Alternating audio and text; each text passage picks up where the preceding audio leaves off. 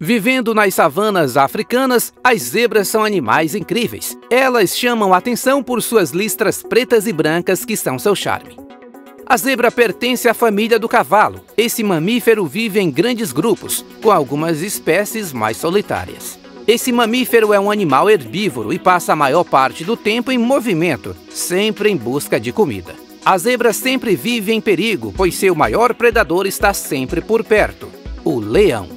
Zebras são animais tranquilas, mas quando uma zebra é atacada, ela pode usar sua arma secreta para se defender.